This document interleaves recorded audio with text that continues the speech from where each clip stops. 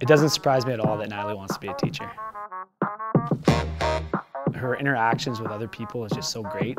She's just responsible, she's hardworking, and she always shows up. She's a very loving and caring person. On the ice, she's a little different, she's a little more fierce, but you can just tell she gets along well with other people. The consistency in her work ethic and the consistency in her efforts are always there. If it was Tykes, and she was there encouraging her teammates and trying to get them motivated.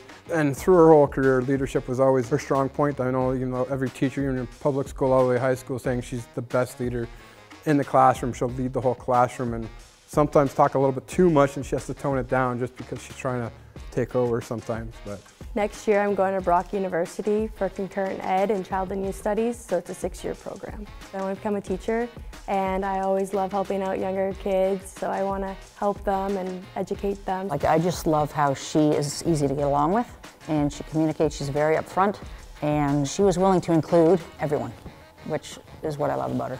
She's got a lot of qualities that will make her a great teacher. My wife also fought cancer for almost a year, all while she's going through schooling, playing hockey and everything. She only missed a couple of games through the whole thing. She actually changed her career path to become just kind of like her mom. So her mom is her big inspiration.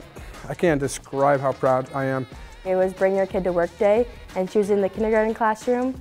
And I went there, I was kind of nervous, but then I went there and I fell in love with it. And then currently right now I'm working at a daycare after my co-op in school. It's a lot of hard work. She really cares about marks, focusing on tests. There's a lot of commitment to being able to play a high-level hockey and to be successful in schooling, being on the honor roll, because she was very proud of it. That was her goal, and a lot of it, she competes against her sister, right? She's a very competitive person. I know her sister finished with a 97 average in one class, she finished with a 98. She just had to be the next one above her sister, so she's a very competitive girl that really wants to succeed in life. She's a wonderful person, and all the accolades are very well deserving. Congratulations, Natalie, on this bursary. It's so well deserved. I couldn't think of anyone else on our team to do that, just not only as a player, but as a person. So huge congratulations. I see you doing amazing things in your future. Congrats, Natalie. This is a well-deserved honor. You're going to do great things, and I look forward to following your future career. Proud of you, Natalie. Congratulations on the achievement. Look forward to seeing you in your future career.